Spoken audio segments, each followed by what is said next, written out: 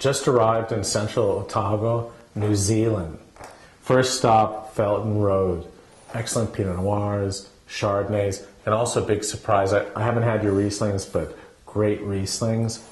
I'm here with my winemaker, Blair Walter.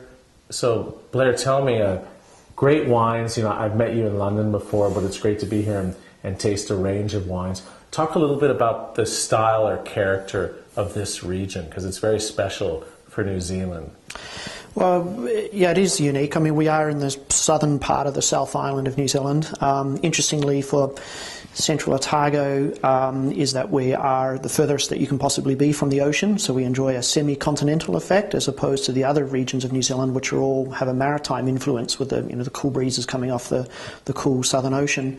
So we have this inland mountain basin, very high mountains around us, up to 2,500 meters, whereas our altitude is only around 600 meters.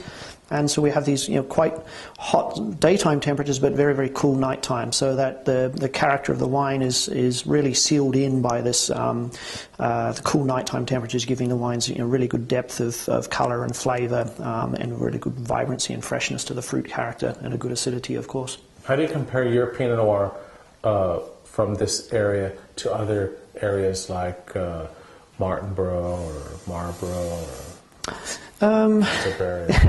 Yeah, so the style of Pinot Noir across the New Zealand regions, of course, we're separated by several hundred kilometres. So, but there's interesting dynamics that happen according to the weather systems that you get and the protection that you get from the cool ocean sea breezes. So while we're so much further south and arguably should be cooler, we away from the ocean, so we have warm daytime temperatures, cool nights. So that has a different ripening curve to it, say, compared to Martinborough, Marlborough. And so while we might have, interestingly, a richer fruit character, even though we're supposedly cooler, we have this darker, richer fruit character. The other regions can have perhaps a more savoury character.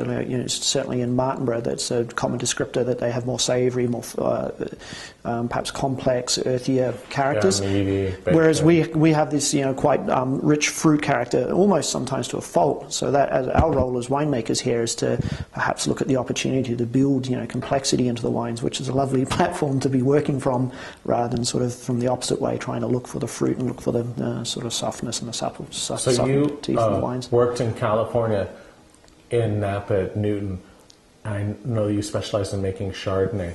Compare Napa Chardonnay to Central Otago or even New Zealand. Wow, just a sort of simple. It was a dramatic contrast, coming back after making wines there.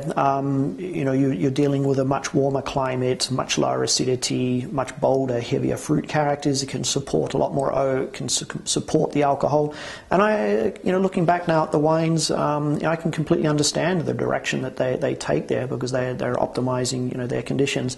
Coming back here, it was a real shock to have to work to, much higher acidities, leaner, tighter wines, and really focusing on that. But you just have to get inspired by drinking some great bottles from the old world and realize that it's certainly not a negative. We do have the opportunity to have wines that are more sort of old world, sort of classic expression in them. And Riesling, I was really impressed with the Rieslings. You seem to be able to get lots of character, but keeping them, even though there's residual sugar there, they almost taste dry. Yeah, it's a surprising thing that we can bury that much sugar in the Rieslings and have, Rieslings, New World Rieslings with only 8.5%, 9.5% alcohol and lose a lot of residual, we just stop the fermentation when we see the balance with the residual sugar and the acidity come into that, real nice knife edge point. And again, cool climate, the cool nighttime temperatures, just give you that laser precision, like acidity to the wines. So how do you feel as a winemaker? There's a really big future. There's so much more to do. Do you feel sort of limitless? Well, yeah, look, the vines are still young. You know, our oldest vines are just turning 20 years old this year. So, you know, we're fairly excited by, you know, the prospect that we have, you know, as we get increasing vine age, and also as we gain more experience from vintage to vintage and dealing with the different vintage conditions, because, you know, every year we have one, we haven't seen a vintage like this before.